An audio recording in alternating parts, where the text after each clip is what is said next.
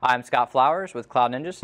Today we're going to talk about the Dell PowerEdge R510 server. In this video we're going to specifically focus on solid state drives. Let's get going. Well, hey, thanks for stopping by today to learn a little bit more about the Dell PowerEdge R510 server. Do us a favor, if you find anything that helps you in this video, click that like and smash that subscribe.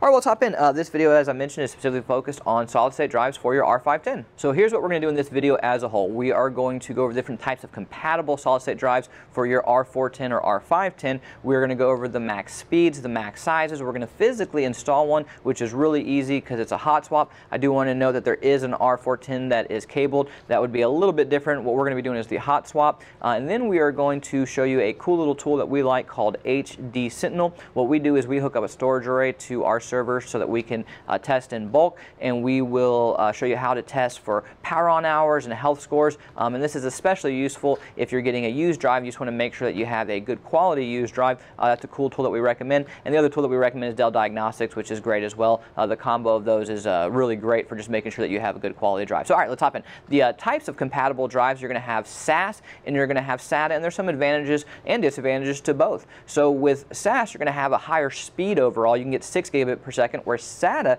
you can only get 3 gigabit per second, and SATA drives are going to cost less though. So essentially, you're going to pay more to get a faster speed. So depending on what you're looking for, if you don't need the speed, SATA is the way to go. If you want the extra speed, SAS is the way to go. And you know, again, it's just what are you looking for, right? Well, the sizes on the Mac side are the same either way that you go. It's going to be 7.68 terabytes per drive slot, which is honestly really great storage overall when you think about it from a solid-state drive side. The nice thing about the 410 and the 510 is that they do accept large form factor drives. So if you wanted to put in, you know, a high terabyte drive and you're not worried about the speed that you get from a solid-state drive, then you can still shove in some pretty big drives for a cheap price overall, but there's definitely some advantages on solid-state drives. It just makes your system run so much smoother and so much faster, and it's one of the things that we always recommend for an older system like an 11th gen 410 or 510. You definitely want to basically do anything to band-aid it to make it a little bit faster. I always recommend upgrade your solid-state drive and upgrade your RAM. Those are going to be the best band-aids to extend the life of it overall. So all right, now that we know a little bit more about the max speeds, the max sizes, we're going to show you how to actually install one.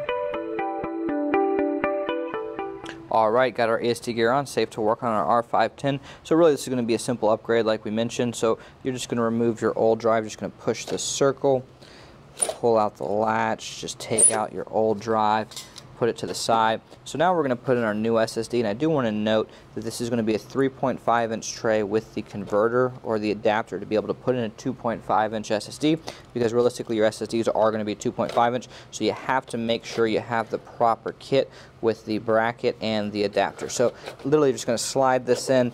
A very, very simple upgrade. You can do it while your machine is on, which is why it's called a hot swap. And again, just overall a great addition to boost the performance of your R510 and add a little bit of extra life to it. So now what we're going to show you how to do is actually how to test it using Dell Diagnostics. Hey guys, it's Ben with Cloud Ninjas, and today I'm going to be showing you how to test your hard drives with Dell Diagnostics. And technically it's going to cover more than just hard drives. It'll test your whole system and other components such as your CPUs, your memory, your NIC, the fans, video cards, and much, much more. But like I said, you can also test your hard drives with this, and it's actually a pretty good way to test them, and it's a great way to see if there's issues with those drives. So let's go ahead and get started. So what you want to go ahead and do is boot up your server, and during post you want to go ahead and press F10 so you can enter the lifecycle controller. Once you're in the lifecycle controller, you want to navigate to the Hardware Diagnostics tab on the left side, and then you want to press Run Hardware Diagnostics. And you may get a little warning screen, but you just want to go ahead and press yes, and it'll take a little bit of a second to load, but this will load us into Dell Diagnostics. So immediately whenever we load into Dell Diagnostics, there's a lot of information that pops up. As you can see on the left hand side of the screen, it shows everything that's going to be tested. On the right hand side of the screen, there's lots of information about the test itself. You can also navigate to the results and different configurations, and also the event log.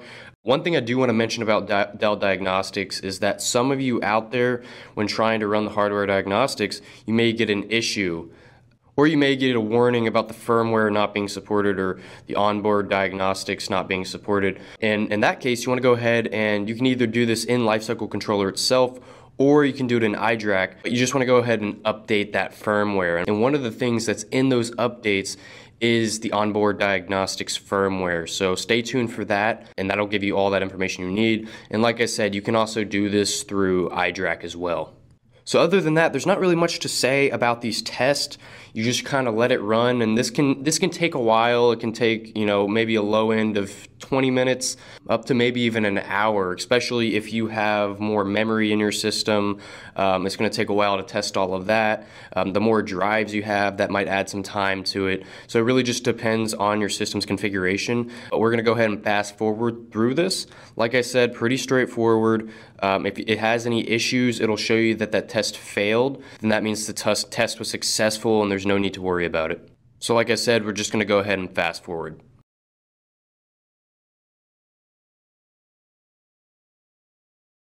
All right, so we have finally reached the end of our test. And at the end of the test, we can go to the results tab that's in the middle of the screen, and we can go ahead and scroll through all the different messages. You can also view the event log, so that's pretty helpful. But if you go to the results, you can see a more in-depth information about the test that you just ran. So there's something very specific. It's a great place to look.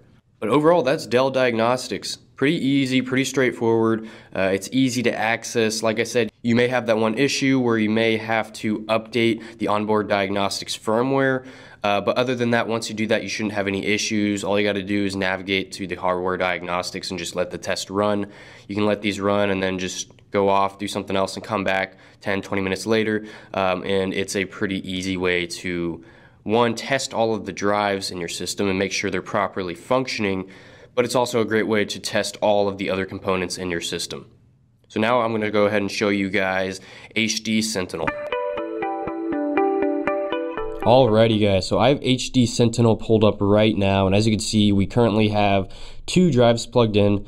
We have this installed into a storage array where we like to plug in multiple drives at a time so we can test those drives. HD Sentinel is an awesome tool because you can see things like the power on hours, which is great, especially when you're buying used equipment. You can see how long that drive has been in use. You don't want to be using drives that have been, you know, heavily used, because then you have a higher risk of drive failure. And that's one of the reasons why HD Sentinel is such a cool tool.